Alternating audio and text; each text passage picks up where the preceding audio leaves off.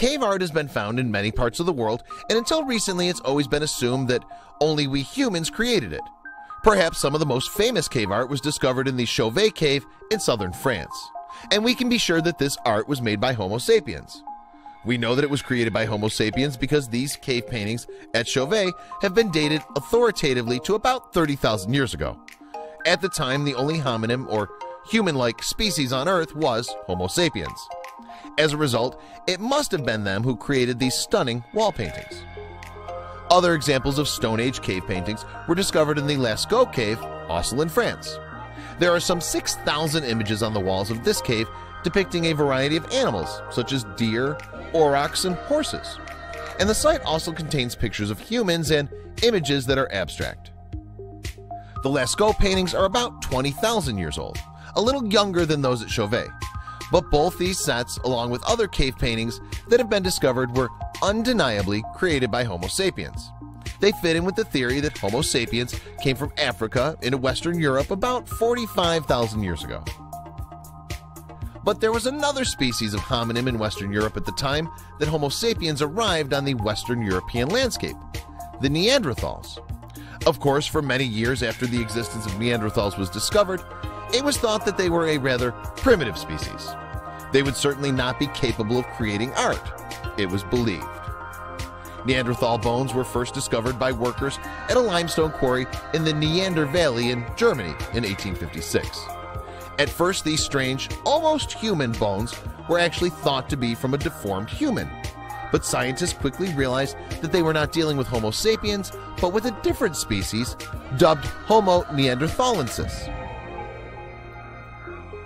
It was thought initially that Neanderthals were much different to modern humans. Their protruding brows and heavy limbs seemed to suggest that their brain power was much inferior to that of Homo sapiens.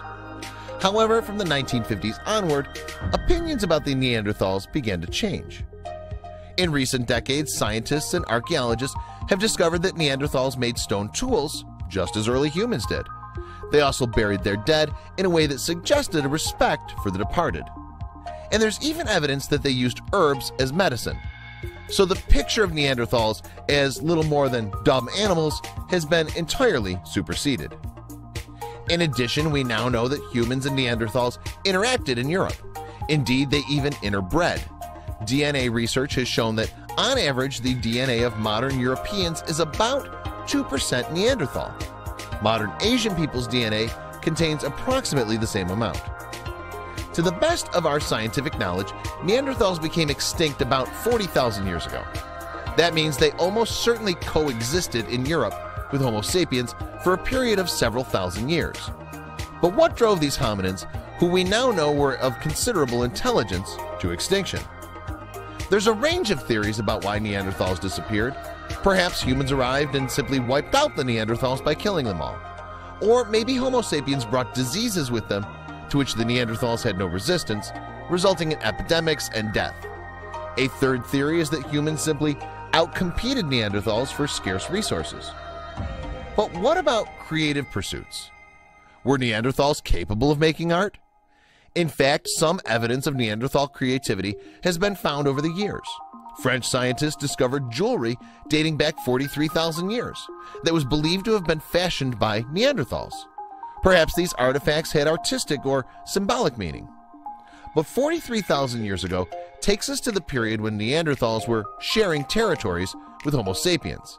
So it's possible that the Neanderthals might have simply been mimicking behavior they'd observed in their human cousins. Nonetheless, the ability to copy does in itself suggest a certain level of sophistication. Some previous claims for Neanderthal symbolic behavior had dating uncertainties or lay within inferred overlaps between Neanderthals and Homo sapiens 40 to 60,000 years ago, meaning that they could still be attributed to modern humans or to the influence of modern humans on Neanderthal behavior, the London Natural History Museum's professor Chris Stringer told the BBC in February of 2018. Then along came some stunning discoveries of cave art at 3 locations in Spain, as reported in the journal Science in February 2018.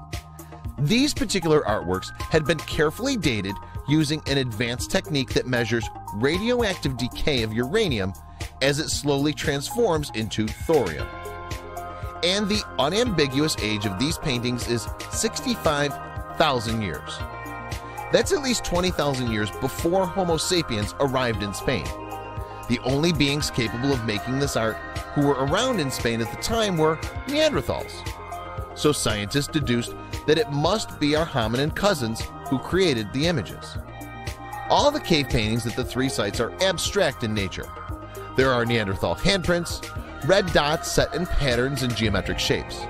Professor Stringer told the BBC that these new discoveries show that Neanderthals were certainly able to think symbolically. The discoveries further narrow any perceived behavioral gaps between the Neanderthals and us, the professor asserted. Speaking to the BBC, Alastair Pike, a professor at the University of Southampton, said, "The next big question is, did Neanderthals make figurative art? We've got hand stencils, we've got lots of red dots, and we've got these lines. We want to know whether there are paintings of the kind of animals they were hunting." So it seems we can no longer claim that our species is unique in its ability to create art. Neanderthals did so quite independently of us. We've certainly come a long way from the stereotypical view of Neanderthals as knuckle-dragging numbskulls. And remember, if you're European or Asian, whether you're an artist or not, you're probably about 2% Neanderthal yourself.